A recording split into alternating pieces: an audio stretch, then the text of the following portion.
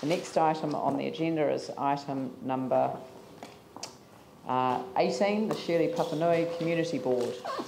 And I'm aware that the chair isn't here and that Councillor Jones is going to speak to that. Apologies from Councillor Cotter. She has left the meeting for bereavement reasons, so she won't be attending the rest of the morning. But you were speaking on behalf of the chair, Mike Davidson. I am. She was speaking on behalf of him. She was speaking on behalf of him. Who's speaking on behalf of him? Yep. Please bear with me, as this is I'm essentially a stunt double, and I'll just pick up where she was. Do I need to? I don't need to sit over here, do I? No. No. Good. Marvellous. Right. You've got a seat at the table. Thank you. So essentially, just pick a couple of bits out that I wanted to raise. Is that right? Yeah. Okay. All right. Marvellous. The point, I think, probably one of the most pertinent issues, particularly as Pauline has referred to already, is the issue over flooding in St Albans, which is a serious issue, and I know that the council laws and mayor have acknowledged that. In the meeting, the community board meeting, the board decided to request more information from staff as to where we are at with this, and certainly we're hearing from residents that they want a bit of a heads up as well on what is happening. Social media was alive last night with images both moving and still on the flooding. Edward Ave in particular was like a river.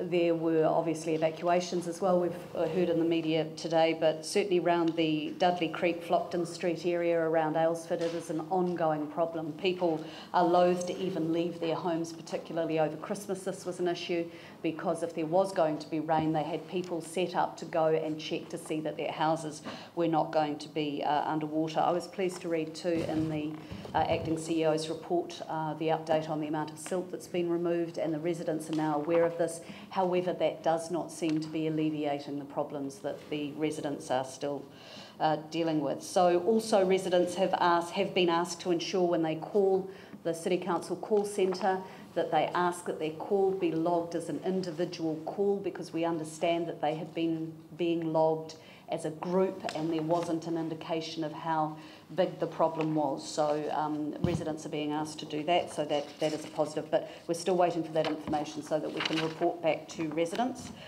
I think we should deal with the item A. Isn't there an item A item on the agenda?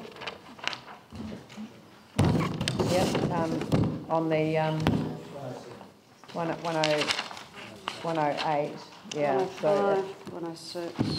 It's 107 to 108. It's the deed of licence to Adrenaline Forest Limited. Yes. And we do have to address that today. Right. So would you like to move that? Yes, I would like to. Motion, and I'll second it. Thank you. So would you like to speak to that first, and we'll... Yes, however, I don't think I'm particularly well prepared to. I was at the meeting and I am aware of the issue, but short of reading through what you can all see in front of you, unless there's a requirement for me to do that. No. I don't want to waste everyone's time, but it was a pretty straightforward matter. So I'm very aware of the Adrenaline Forest. I was the MP for the area when they were first seeking to set up. It was... it's a fantastic facility. I actually launched it upside down. Most people prefer to see me that way. And it was it's a great thing. And the thing is for that part of the eastern suburbs, it's in Spencer Park.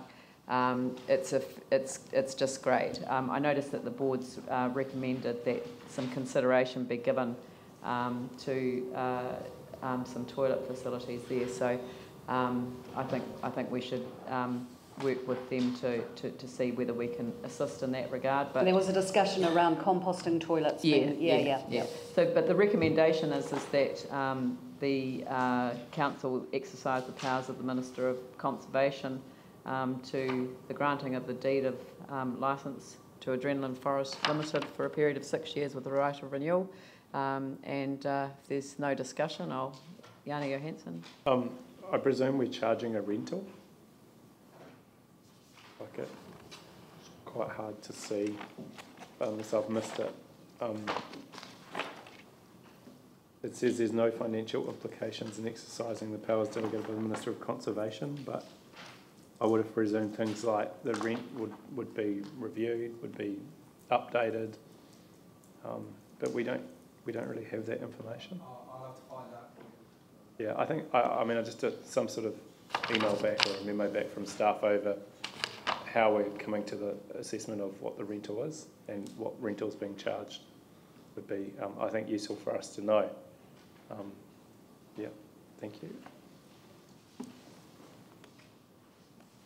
So, Okay. are there any other questions? I'll put the motion. All those in favour say aye. Aye. Those opposed say no. Carried. I think that's the only item. No, there's another No, there's another one straight after that one. straight after that one.